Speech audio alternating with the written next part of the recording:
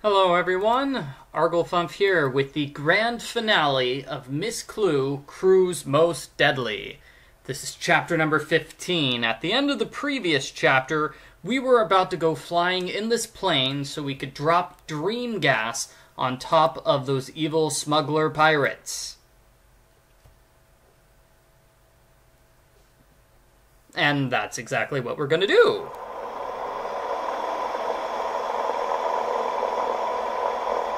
Woo! Flying!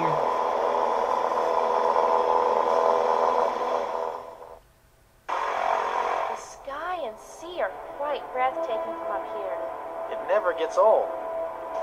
Once we have this difficult task behind us and are once again safe, we have to do this again. You know it.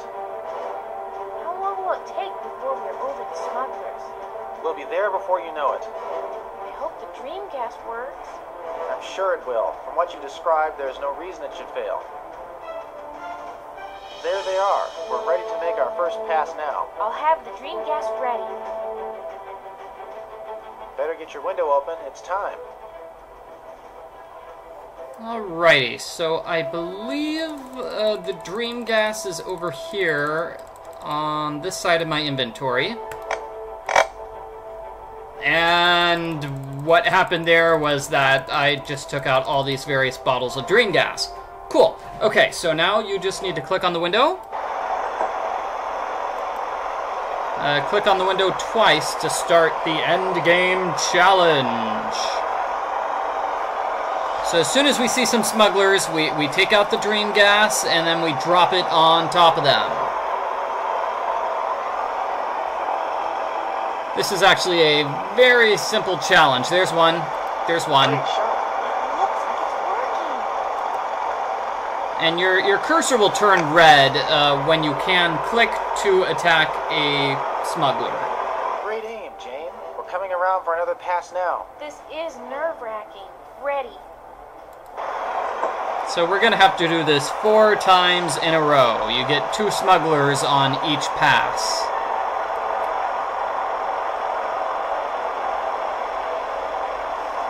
Okay, I don't see anyone. Here's one. There. Dream gas is nowhere near that particular smuggler when it lands, but the game says it worked anyway. Hooray! You're doing great. We're coming around for another pass now. Whew. Another pass complete. Ready. I wonder how Evelyn and your dad are doing. If I know Dad, he's got rope and is waiting to finish off the smugglers as soon as we make our last pass. He is always so prepared. I'm sure you're right.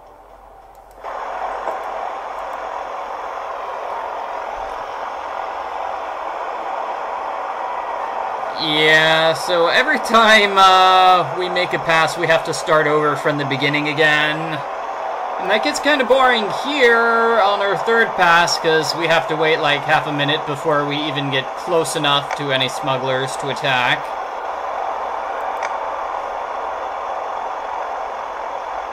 Oh well. We're coming around for another pass now. Ready. Okay, final pass, everybody. Final pass. Like I said, this is the end game challenge. We've got a little bit to do after this. Mostly we'll just get back to the other side of the island and meet up with the Berkeleys. Also, we're going to have a crazy fight scene with Ron and the smuggler captain. And of course, Jane is going to flirt with Ron some more because, hey, why not?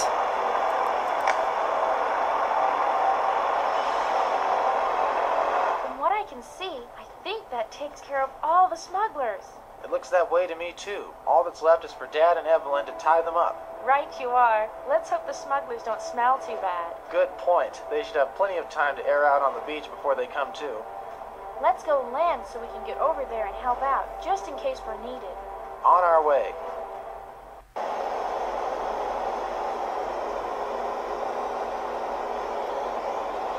Alright, so now the plane is landing. Why don't we just land the plane on the beach where Evelyn is? Wouldn't that make more sense? I guess maybe there's not enough room to land on that beach. A perfect 3-point landing. You really really are a good pilot. Lots of practice carrying the mail, and I haven't lost a package yet. Well, this package is impressed. Jane, First thing we need to just do make is out get with the him plane already. tied down. We don't want to come back over to this side of the island and see the plane flipped over by the wind. Without a doubt. There's tie-down anchors right behind your seat. If you'll grab one and take care of this wing, I'll take care of the other one. Okay. I got it. Just screw it into the ground below the tie-down loop on the wing. Will do. Then take a piece of rope and tie the wing to the anchor using bowline knots. I definitely know how to tie a bowline. Mm-hmm.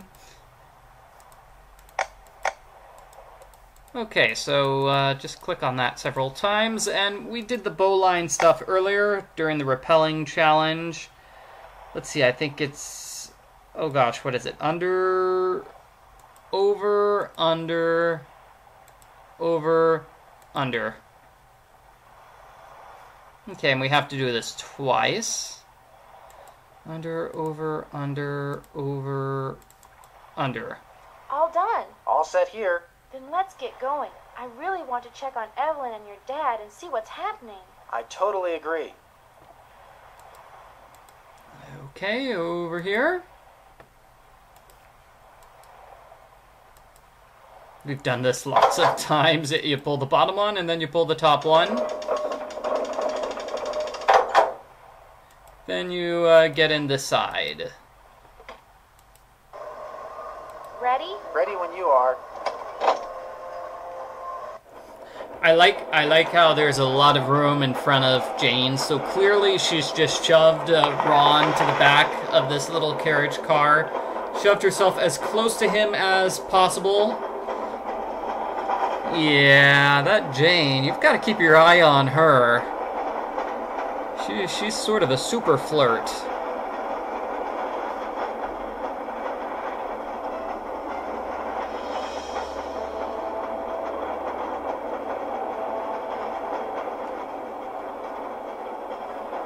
Okay, so why did the cart just suddenly slow down? I mean, yeah, it's coming close to the exit, but it was going pretty fast there. What happened to the momentum? Do physics work like that?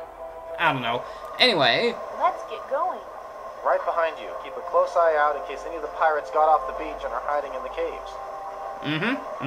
One pirate escaped. The leader of the pirates. So, Jane, look out! Time for some action!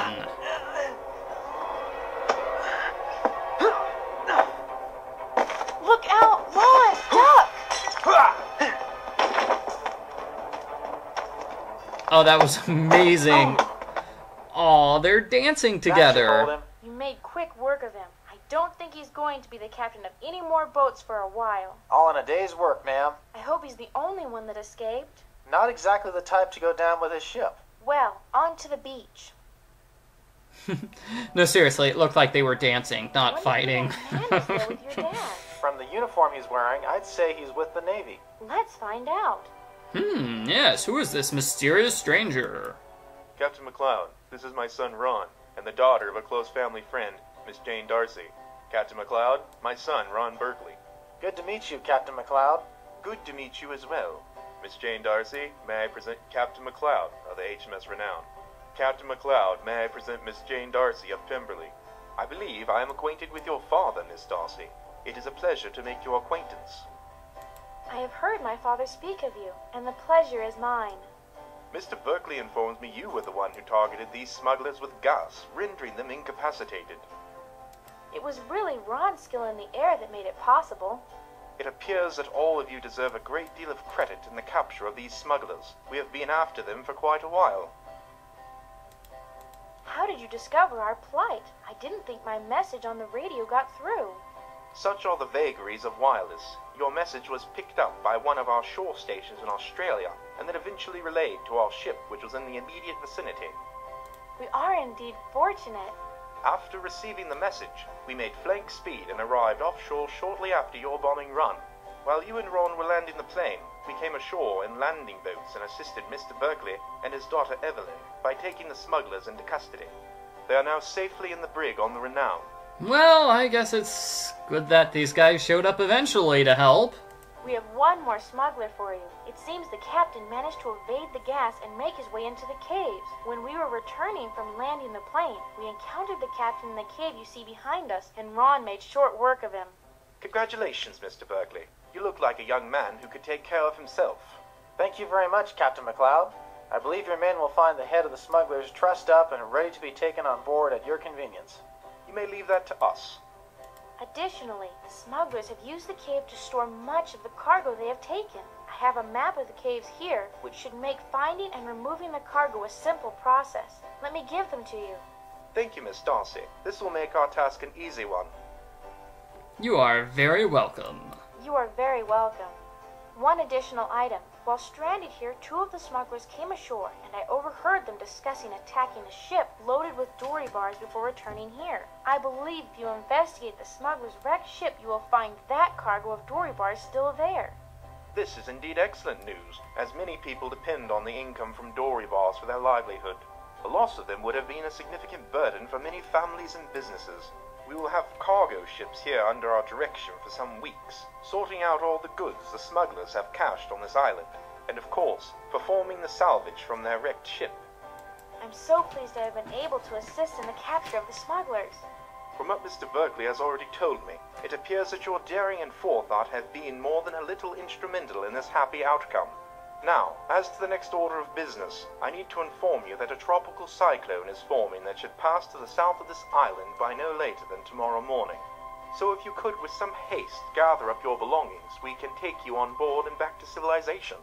I love how Jane is getting so much credit for stopping the smugglers, when really she was like here for a week playing with her koala bear the entire time. And she really did not too much to stop these smugglers. And I like how Mr. Berkeley is just standing here for this whole conversation, just staring at me, not saying anything, just staring. Do you know if the storm surge will be significant as it passes this island? Indeed, I should think it should be significant. Oh, well, that's good to know. I know it would involve some risk, and would be up to you and Mr. Berkeley, but the Wanderer was not damaged when stranded ashore during the last storm, and with any luck, we might be able to ride the storm surge out and save the Wanderer from becoming a derelict, and possibly a hazard in the shipping lanes.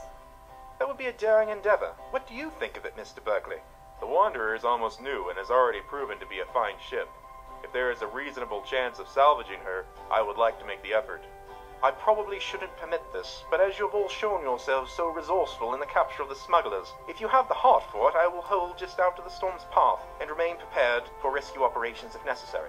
That is more than we could ask for. We'll get to it, man. You have lots to do. You are more than gracious. Let's go. It has certainly been a long day. Yes, it's hard to believe it was just early this morning that the smugglers were captured.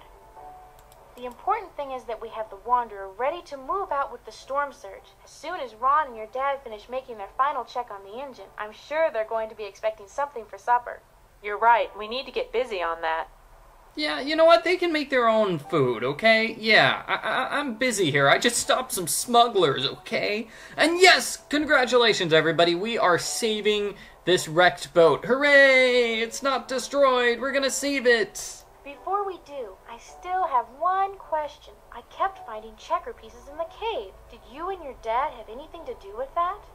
We did. When we were taken by the smugglers, I grabbed some of the checkers, thinking they might come in handy. You might call it my Hansel and Gretel moment. So while we were held captive, I would periodically try rolling one of the checkers down a shaft. I wasn't sure where the shaft led, but as we were rather desperate, I was hoping the checkers would end up somewhere they might be found. Yeah, you really should have sent something besides checkers. Like, I don't know, a note that says, "Please help me, I'm captured." Indeed, I found them on the floor of the main cave, and they had me puzzled. But now that I know the story, they will be all the more special to me. Me too, and our checker games will be even more fun because of it. Yeah, it will remind me of the time I was kidnapped. It'll be great. Yay! If the Wanderer's refloated, this will be our last meal ashore for several weeks. We should make the most of it. How about we get a fire started on the beach and cook up some of the steaks I saw in the cold storage? Excellent idea. I can't imagine what Ron and Dad would like better. Let's get busy collecting things and make this a meal we can remember. Jane and Evelyn, that was fabulous. You can cook for me anytime. Sure. Oh, the koala bear is here. Oh, that's so cute. And why did Evelyn change her clothes? And what is Mr. Berkeley doing here with all those hot dogs? You're just saying that because you've been stranded on an island for 3 weeks and have had to eat your own cooking. Not at all. I agree with Ron. You two have prepared a variable feast for us with only what was available in our ship's stores. You are just flattering us so that we will keep feeding you for the rest of the trip. There may be some truth to that, but this was a meal to remember. I know you can't be hungry, Dad, so why are you roasting hot dogs? I was thinking about our next few weeks and thought it would be great if we had some hot dogs cooked over the fire that you could warm up and we could remember this wonderful evening.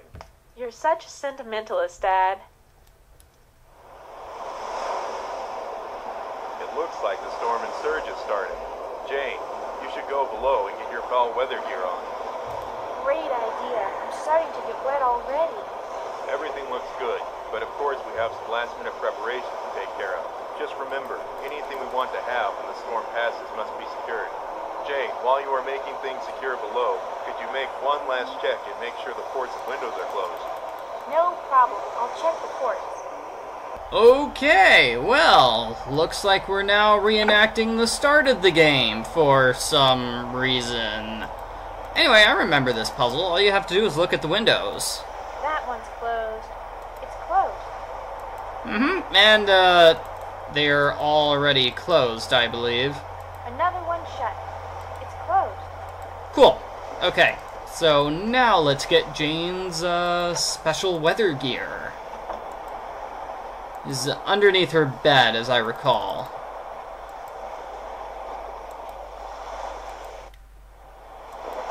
Somehow this all seems so familiar. Well, time to get back on deck. Okay, well, last time, Jane got hit on the head and fell underneath her bed and smugglers attacked, but this time she puts on her rain gear and goes outside.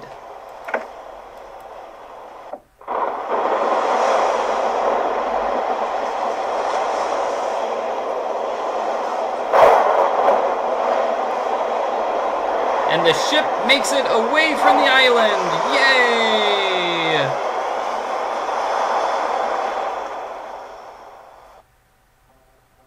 Dear Nixie, since I last wrote you about our return to civilization after having a wonderful cruise and a chance to have some unscheduled alone time on the island, we now had the opportunity to spend some time in Australia and take care of unfinished business.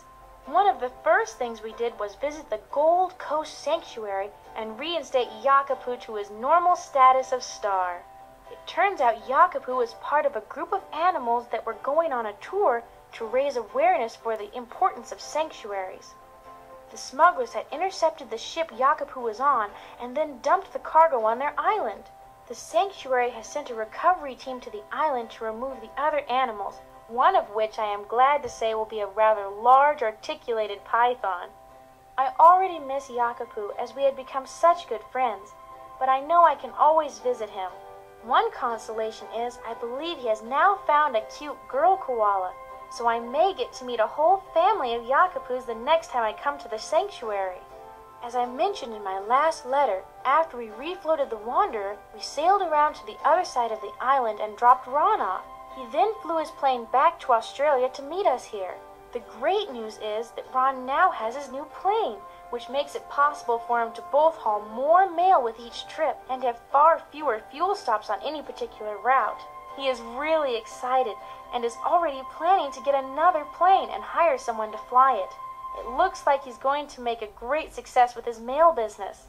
Mr. Berkeley is planning an expedition to recover the Star of Samar, and I believe Evelyn has convinced him that she should get to go along. She is so excited. And now for the most amazing news. It turns out that both Australia and New Zealand have been trying to apprehend Captain Horatio and his band of smugglers for some time. In addition, the Gold Mile Mines Group were extremely appreciative to have not lost their cargo of dory bars. The Royal Navy has been amazingly efficient at repatriating all of the stolen cargo that the smugglers had stored on their island to the rightful owners. As a reward for our part in bringing down the smuggling gang, His Majesty has decided to award title to our island jointly to the Berkeley and Darcy families. So our next task is to decide on a name for our island so that it can be properly labeled on all the maritime charts. We have to plan on a time when you and Rag can come and we can have a special vacation there. I would so love showing you both around. Because of all the notoriety surrounding this, Papa wrote to say that he sees more of me in the newspapers than at home. I suppose this means I should make sure to set out for Pemberley as soon as I can. Love, Jane. She owns the island now. She owns the island. Wow, what is she going to call it? She's going to call it Magical Lovey Island. And coming next month is Miss Clue number 5, Trials of Salem. So that's it for my video walkthrough. I hope you enjoyed watching me play Miss Clue, Crew's Most Deadly. See you in October, everybody.